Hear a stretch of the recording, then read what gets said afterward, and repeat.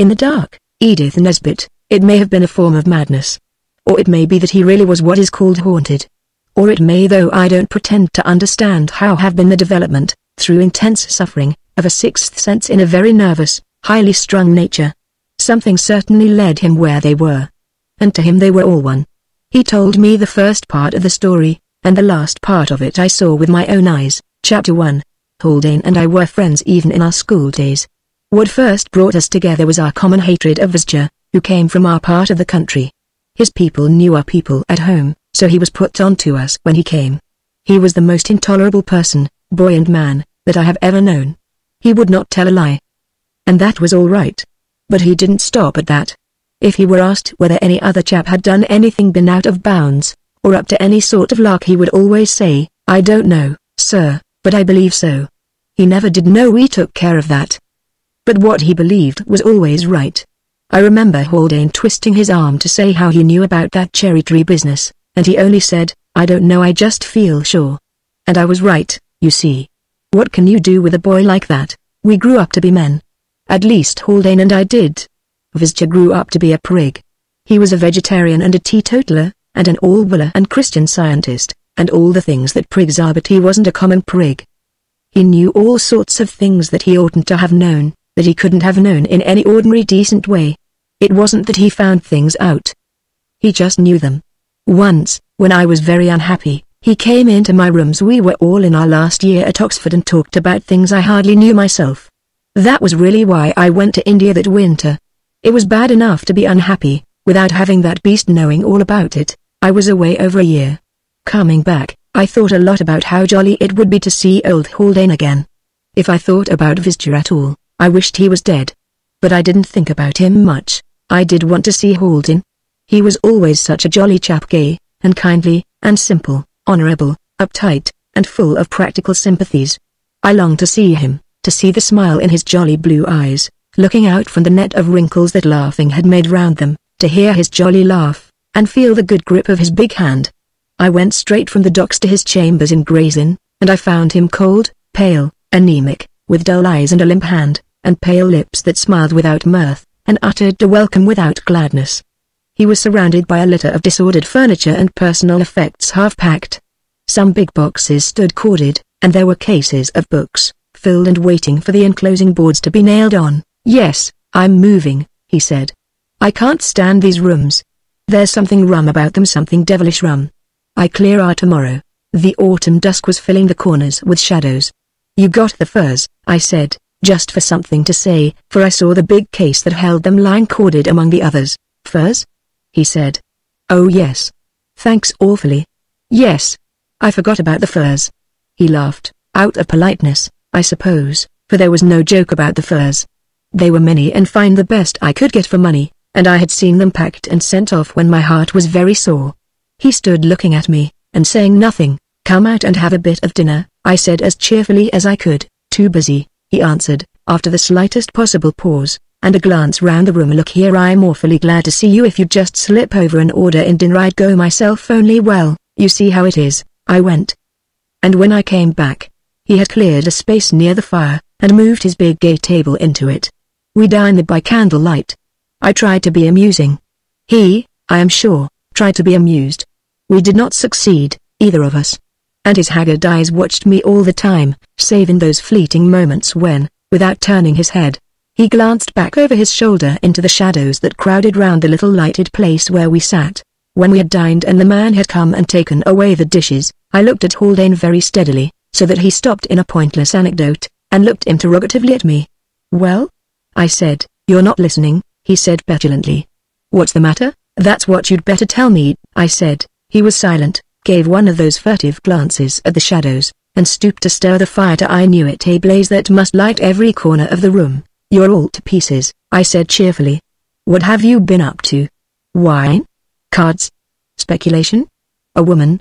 If you won't tell me, you'll have to tell your doctor."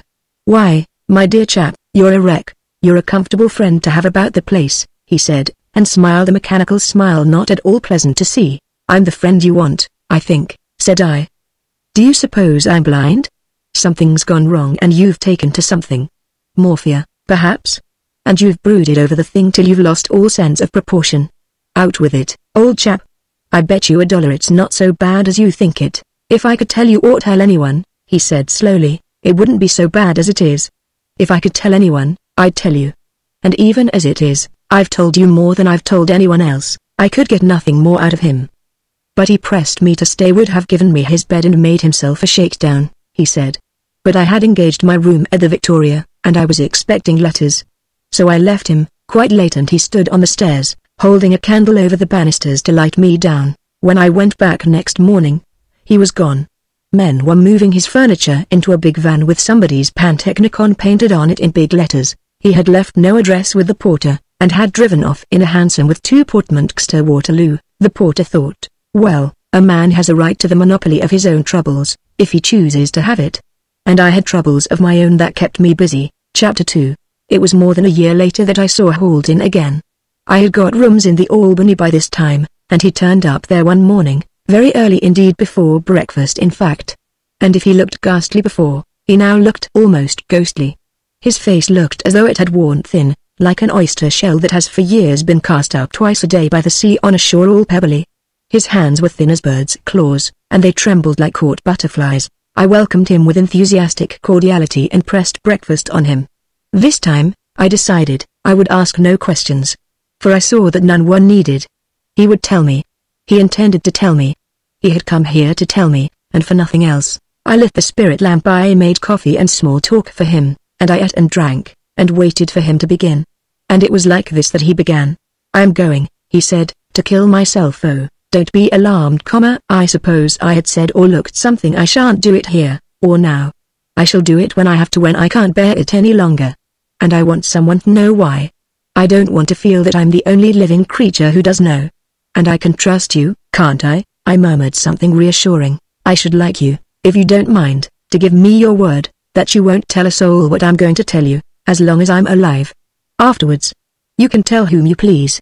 I gave him my word. He sat silent, looking at the fire. Then he shrugged his shoulders. It's extraordinary how difficult it is to say it, he said, and smiled. The fact is, you know that beast, George Visger. Yes, I said. I haven't seen him since I came back. Someone told me he'd gone to some island or other to preach vegetarianism to the cannibals. Anyhow, he's out of the way, bad luck to him. Yes, said Holden, he's out of the way. But he's not preaching anything. In point of fact, he's dead. Dead? Was all I could think of to say. Yes, said he, it's not generally known, but he is. What did he die of? I asked, not that I cared. The bare fact was good enough for me. You know what an interfering chap he always was. Always knew everything. Heart-to-heart talks and have everything open and above board. Well, he interfered between me and someone else, told her a pack of lies. Lies? Well, the things were true, but he made lies of them the way he told them, you know. I did. I nodded. And she threw me over. And she died. And we weren't even friends. And I couldn't see her before. I couldn't even. Oh, my God. But I went to the funeral. He was there. They'd asked him. And then I came back to my rooms. And I was sitting there, thinking. And he came up. He would do. It's just what he would do. The beast. I hope you kicked him out. No, I didn't. I listened to what he got to say. He came to say, no doubt it was all for the best. And he hadn't known the things he told her. He'd only guessed. He'd guessed right, damn him. What right had he to guess right? And he said it was all for the best, because, besides that, there was madness in my family. He'd found that out too. And is there? If there is, I didn't know it. And that was why it was all for the best. So then I said, there wasn't any madness in my family before. But there is now, and I got hold of his throat. I'm not sure whether I meant to kill him. I ought to have meant to kill him. Anyhow, I did kill him. What did you say? I had said nothing. It is not easy to think at once of the tactful and suitable thing to say, when your oldest friend tells you that he is a murderer. When I could get my hands out of his throat, it was as difficult as it is to drop the handles of a galvanic battery. He fell in a lump on the hearth rug. And I saw what I'd done. How is it that murderers ever get found out? They're careless, I suppose, I found myself saying. They lose their nerve. I didn't, he said. I never was calmer. I sat down in the big chair and looked at him, and thought it all out. He was just off to that island, I knew that. He'd said goodbye to everyone. He'd told me that. There was no blood to get rid of or only a touch at the corner of his slack mouth. He wasn't going to travel in his own name because of interviewers. Mr. Somebody Something's luggage would be unclaimed and his cabin empty. No one would guess that Mr. Somebody Something was Sir George Visger, FRS. It was all as plain as plain. There was nothing to get rid of, but the man. No weapon, no blood, and I got rid of him all right. How? He smiled cunningly. No, he said, that's where I draw the line. It's not that I doubt your word, but if you talked in your sleep, or had a fever or anything. No. As long as you don't know where the body is, don't you see, I'm all right. Even if you could prove that I've said all this, which you can't, it's only the wanderings of my poor unhinged brain. See, I saw. And I was sorry for him. And I did not believe that he had killed Visger. He was not the sort of man who kills people. So I said, yes, old chap, I see. Now look here. Let's go away together, you and I travel a bit and see the world, and forget all about that beastly chap. His eyes lighted up at that. Why, he said, you understand. You don't hate me and shrink from me. I wish I'd told you before, you know, when you came and I was packing all my sticks. But it's too late now. Too late? Not a bit of it, I said. Come, we'll pack our traps and be off tonight out into the unknown. Don't you know, that's where I'm going, he said. You wait. When you've heard what's been happening to me, you won't be so keen to go traveling about with me, but you've told me what's been happening, COU, I said, and the more I thought about what he had told me, the less I believed it. No, he said, slowly, no, I've told you what happened to him. What happened to me is quite different. Did I tell you what his last words were? Just when I was coming at him. Before I got his throat, you know. He said, look out. You're never able to get rid of the body, besides, anger's sinful. You know that way he had, like a tract on its hind legs. So afterwards I got thinking of that. But I didn't think of it for a year. Because I did get rid of his body all right.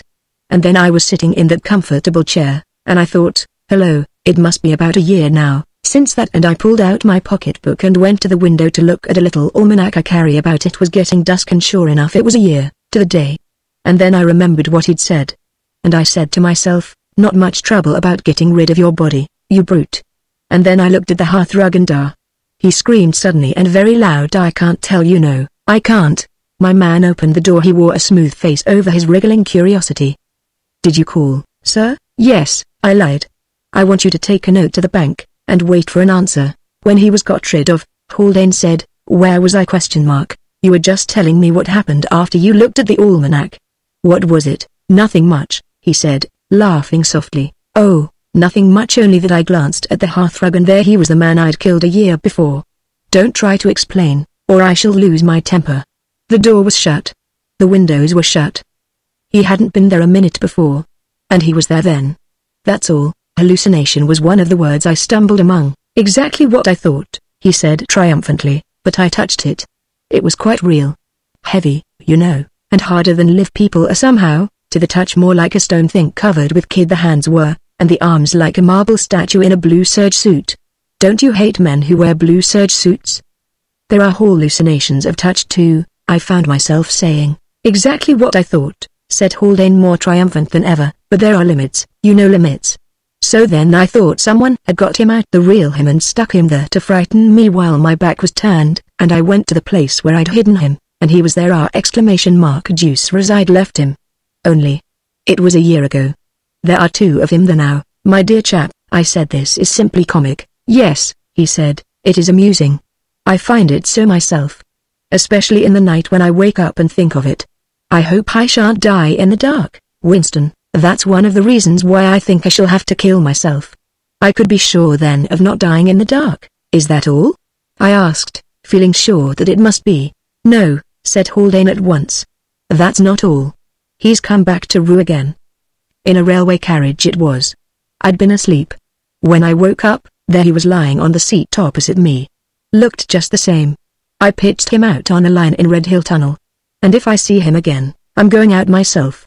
I can't stand it. It's too much. I'd sooner go. Whatever the next world's like, there aren't things in it like that. We leave them here, in graves and boxes, and you think I'm mad. But I'm not. You can't help me, no one can help me. He knew, you see. He said I shouldn't be able to get rid of the body. And I can't get rid of it. I can't. I can't. He knew. He always did know things that he couldn't know. But I'll cut his game short. After all, I've got the ace of trumps, and I'll play it on his next trick. I give you my word of honor, Winston, that I'm not mad, my dear old man, I said. I don't think you're mad. But I do think your nerves are very much upset. Mine are a bit, too. Do you know why I went to India? It was because of you and her. I couldn't stay and see it, though I wished for your happiness and all that, you know I did. And when I came back, she and you. Let's see it out together, I said. You won't keep fancying things if you've got me to talk to. And I always said you weren't half a bad old duffer. She liked you, he said. Oh, yes, I said, she liked me. Chapter 3.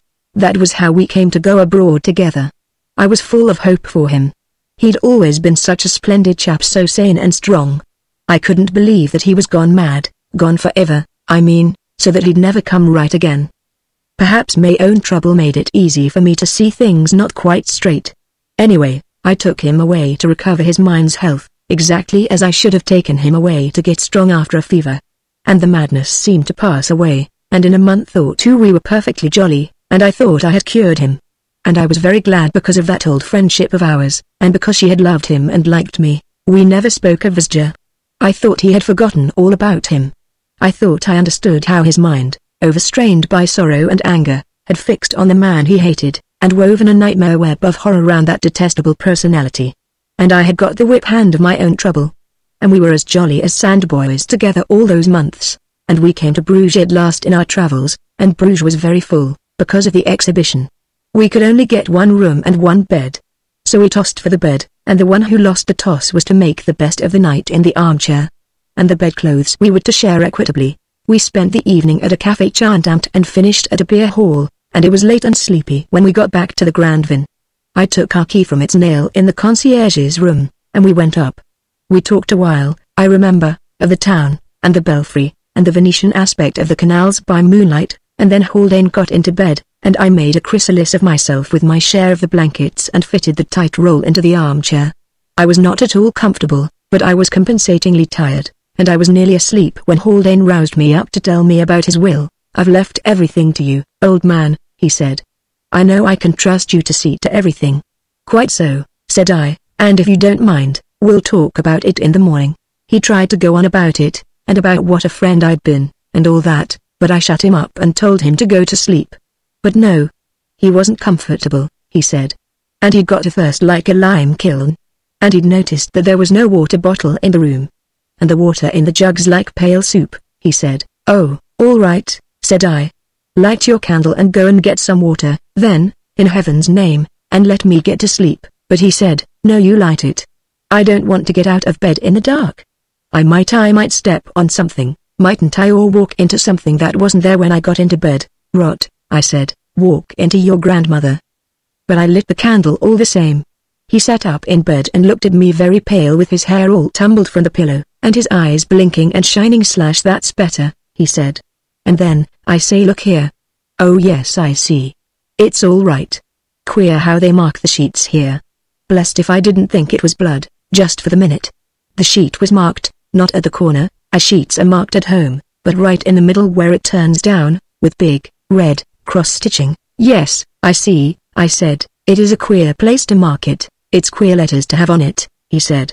GV, Grandvin, I said. What letters do you expect them to mark things with? Hurry up, you come too, he said. Yes, it does stand for Grandvin, of course. I wish you'd come down too, Winston. I'll go down, I said, and turned with the candle in my hand. He was out of bed and close to me in a flash. No, said he, I don't want to stay alone in the dark. He said it just as a frightened child might have done. All right then, come along, I said. And we went. I tried to make some joke, I remember, about the length of his hair, and the cut of his pajamas, but I was sick with disappointment. For it was almost quite plain to me, even then, that all my time and trouble had been thrown away, and that he wasn't cured after all. We went down as quietly as we could, and got a carafe of water from the long bare dining table in the salle manger.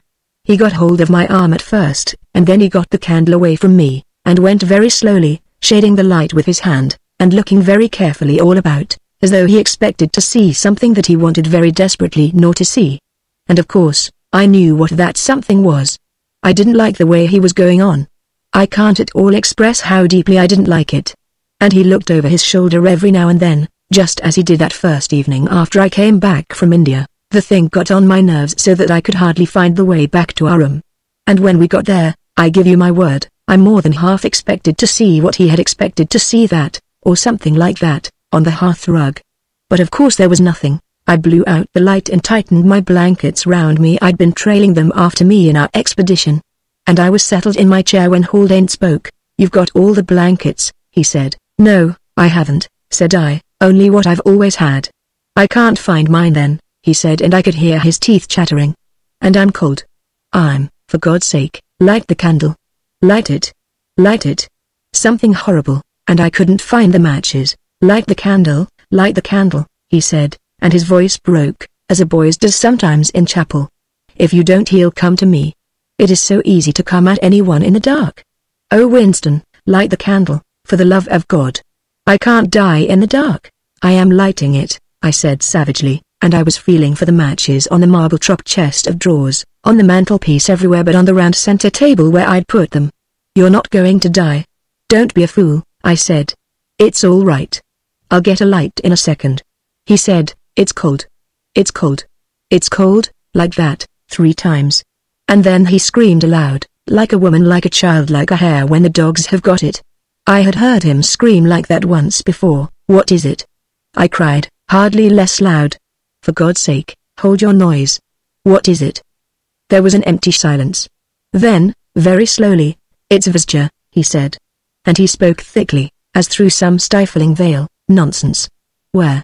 I asked, and my hand closed on the matches as he spoke. Here, he screamed sharply, as though he had torn the veil away. Here, beside me.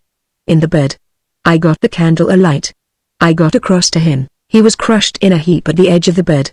Stretched on the bed beyond him was a dead man, white and very cold. Haldane had died in the dark. It was all so simple. We had come to the wrong room. The man the room belonged to was there, on the bed he had engaged and paid for before he died of heart disease, earlier in the day. A French commerce voyager representing soap and perfumery, his name, Felix Leblanc. Later, in England, I made cautious inquiries. The body of a man had been found in the Red Hill Tunley Haberdasher, a man named Simmons, who had drunk spirits of salts, owing to the depression of trade. The bottle was clutched in his dead hand. For reasons that I took care to have a police inspector with me when I opened the boxes that came to me by Haldane's will. One of them was the big box, metal-lined, in which I had sent him the skins from India for a wedding present. God help us all, it was closely soldered. Inside were the skins of beasts. No. The bodies of 2 men. One was identified, after some trouble, as that of a hawker of pens in city offices subject to fits. He had died in one, it seemed. The other body was Visja's. Right enough. Explain it as you like. I offered you, if you remember, a choice of explanations before I began the story. I have not yet found the explanation that can satisfy me.